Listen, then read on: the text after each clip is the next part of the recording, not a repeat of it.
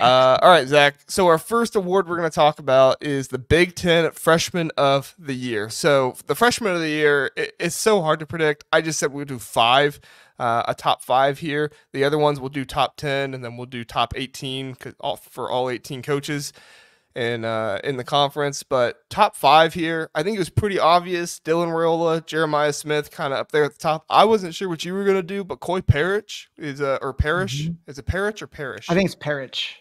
Parrish. We both had him at number 3. We both had an Oregon guy at number 4. I had Aaron Flowers. You had Elijah Rushing. Both are supposed to see significant time this season at some point. And then Jordan Marshall, we both had at number 5 for Michigan. So Zach, this is the most list that we have that's similar here. What were your thoughts going into your list, and why'd you put Dylan Rayola over Jeremiah Smith? Yeah, I think the main reason was volume. And I think if Nebraska has the year that we think they're going to have, it's a bounce back year. It's the quarterback position.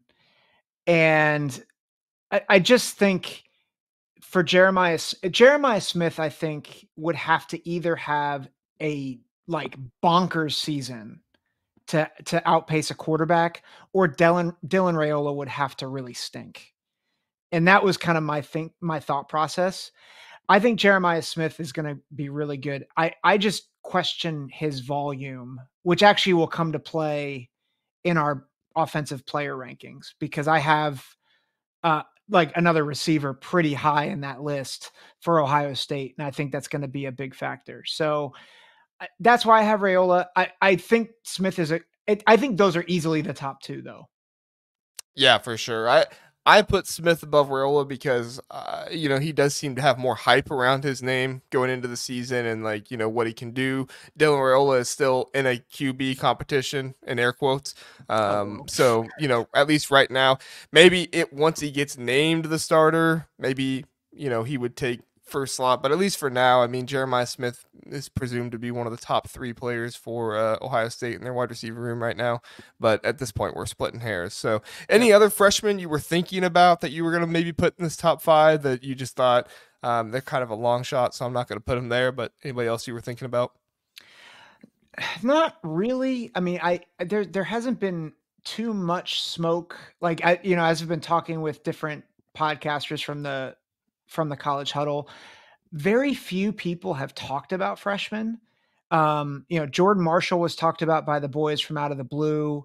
Elijah Rushing and Aaron Flowers both have been mentioned, by different podcasts and different folks.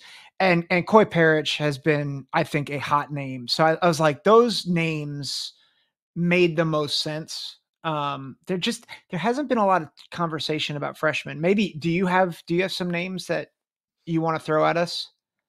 No, Aaron Flowers and Elijah Rushing were my 2 Oregon guys that I was really going to throw out there. There's not really anybody. I mean, there's like a couple of Ohio State freshmen that were super highly rated, but they're probably not going to see the field because they're in the 3 deep.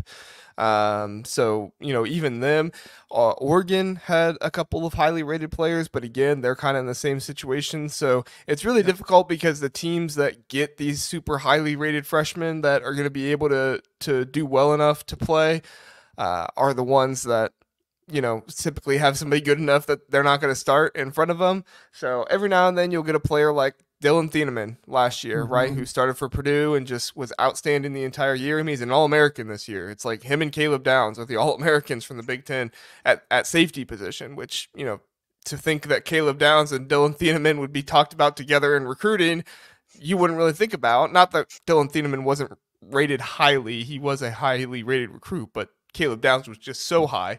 I don't mean any disrespect to Dylan Thienemann. I think he's a really good player, and he deserves the All-American, signature there. But at the end of the day, it's not typically one of these guys from an Ohio State, an Oregon, a Michigan. It's normally one of these guys from Purdue or, like I said, Coy Parrish from Minnesota, guys like that. So we'll see if anybody like that comes up and surprises us. But for now, I think it's pretty safe to say, unless one of these 2 guys goes down and the other one just doesn't have a good season, probably going to see either Jeremiah Smith or Dylan Rayola be the freshman of the year this year.